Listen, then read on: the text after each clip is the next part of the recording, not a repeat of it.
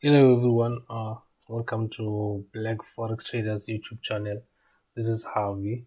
So today I'll be showing you how I trade gold or Xauusd, whatever you call it. So if you look on this chart, you can see these are my past trades, and this is the trade that I took today. I'm just gonna explain how I took this trade, giving you reasons also. So if you look at this, you can see I had my trend line here. Let me draw. Okay, if you look at this, I had this point here. Let me try to get something I can draw with. Okay, if you look at this, I have this point. Let me make it green.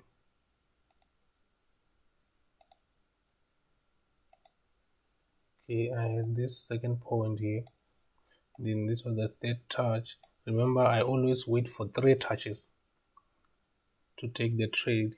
So I had this one. This was the second touch which I took. The reason why I took this trade is because I followed this breakout and retest, because this was my low before this one happens. So this was my low. So I expected them to give me something like a W, then they go up. So instead they broke this this low of mine, and they went down to create this new low, then they went up. So yes, they moved up like this. Sorry, I said okay, since they broke this low of mine, which now turned into a resistance line, so I'm gonna wait for them to reach this point, then I'm gonna sell them again. So I waited for them to come to this point. So this bearish candlestick gave me a confirmation that they will reverse down.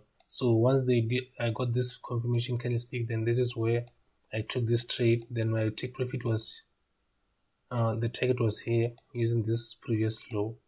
Then as you can see, they reached this channel this point. Around this point is where they reached my previous low. As you can see, then they give me something like a W at this point. Then they started to move up. So as they started to move up, I said okay, I have this touch and this touch. That's why I draw this trend line here. Then I said once they touch my trend line here, then I'm gonna sell again. But I also realized that they give me this touches here, which the third one was gonna be this one. I anticipated that they will touch here, but since I had this resistance line, this was also a possibility. So, and also I have this touch here and this touch, and I said okay, this is my channel, this is my bullish channel here. So I waited for them to break it at this point, because there was a high possibility that they can test it and then go and challenge this resistance line here. So I waited for them. So something that gave me another confirmation for them to reject at this point was the Fibonacci. So if I was using the Fibonacci, I put it here using the last high that I have, and then okay, let me take the Fibonacci. I used this high and this previous low like this. So if you look at this point here, you can see you have the 61.8, which is the strongest level on the Fibonacci. So I said okay, I have a confluence of confirmations here, which is the Fibonacci and the trend line here. So once they reach this point, I'm going to wait for a confirmation of rejection point. So I had this bearish candlestick here, which gave me now okay, they're going down, but I wasn't sure that they're going to break this line or they're going to respect it and continue going up. So that's why I waited for them to break this line here. That's why I waited for them to break this point here. So once they broke this point, then they gave me a retest, then they went down. That's when I sold again. So after they sold, I anticipated that they will give me like something like a W using the previous low at this point. So as you can see, they broke the previous low and went for the trend line. So the trend line, I had these 2 points. Then this was the third touch. This is what I call the 3D touch, because I have what, the 3 touches. So it's more, I just call it the 3D touch. So that's why I had like the third touch. So this is where I would have bought, but I was busy. That's why you don't see any entry tool like this one or this one. So as you can see, they respected my trend line and my anticipation for them to give me a buy. So for now, I'm waiting for something like this, and they continue going up. So even if let me clean this. Even if I can go back in time and check the previous movements, so that I can help you to trade gold. Let me go back.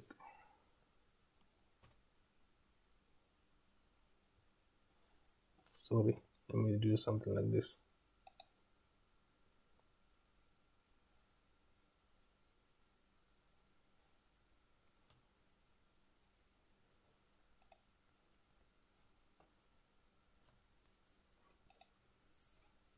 Okay, let me wait for it to load a little.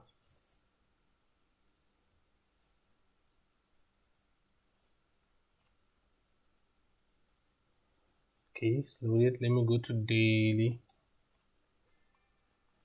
So if you can go to daily, the first thing when I analyze the market, I started from higher time frame. So on gold, I spotted this channel here, which is the bigger channel,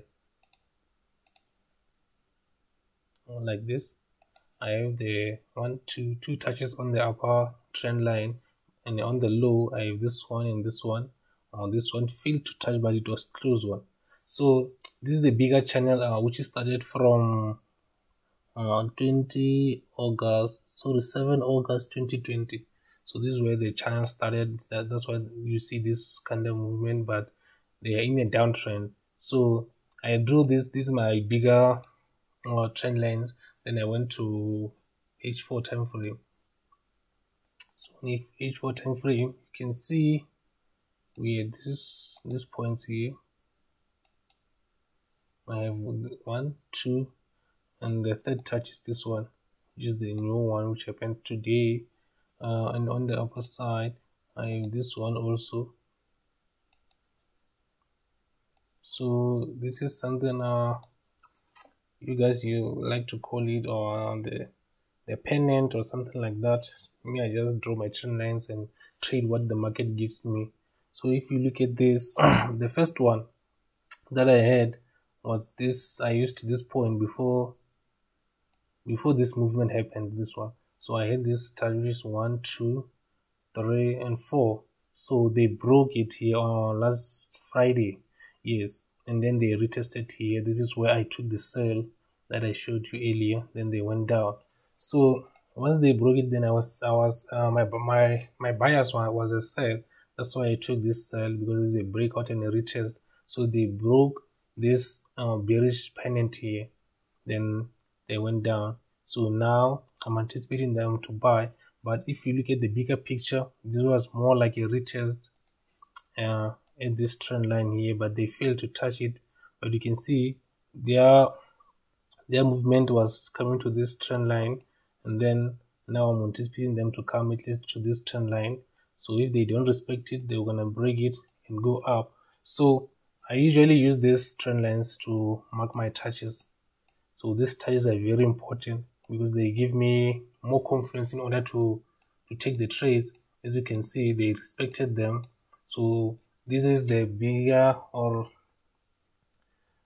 movement that I'm expecting on gold, which is this one, in order to go and challenge this high, which will give me the third touch. If I can go to daily, remember I have I have 2 touches, so this will be the third touch, which then they'll start to drop again. But for now, we're gonna wait for them and see what they do at this point. But if you look at this is very helpful information that you can use to trade gold, because gold is not like any other pairs, but usually it goes hand in hand with Euro USD, but sometimes each one goes the separate way. So that's why I say you must put more work when you're analyzing gold, because it pays a lot once you apply certain rules here. So even if you look at this movement here, you have 3 touches, which gives you another pattern, which is something like this, which you have 3 touches also. Remember, this is 30 minutes time frame. So this is the analyze for where you're gonna take your entries, or for day traders, this is where you're gonna take your entries. As you can see, this is a small pennant or a bearish pennant here. As you can see now, the market is rejecting. I'm anticipating them to come to this point, then go up. Why I'm saying this, because I have this low here, this previous low. Then I'm gonna draw a line like this. As you can see, this is my first anticipation. So if they come to this point, I'm gonna wait for them to give me a rejection candlestick, then I'm gonna take them up. So if they break this line, then I'm gonna anticipate them to come to this point. Then this is where I'm gonna anticipate that they give me another rejection candlestick to go up. So as you can see, this is how I trade gold. I draw every possible movement on gold, then I wait for the market to give me, or to come to my areas. So if I can use the Fibonacci, I'm gonna start with the new low that they created today. Then I'm gonna use the last rejection, which is this one.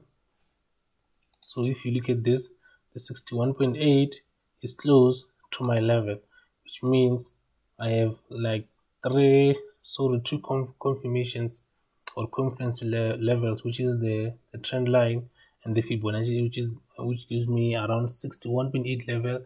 Then I'm gonna wait for them to give me maybe a W, small W, or a rejection candlestick like this one, and RR formation. So once I get those confirmations here, this is where I'm gonna buy them until this is gonna be my first take profit point using this trend line. So if they break it, I'm gonna wait for a retest, wait for confirmation again, then I'm gonna take them up. So this is how you trade gold. You draw your support and resistance, you can draw your supply and demand, then wait for them to come to your level. Don't counter trade them. That's why I didn't take the sell here, because I want to be in the correct or in line with the market. I don't want to go against the market. So this is how I trade gold.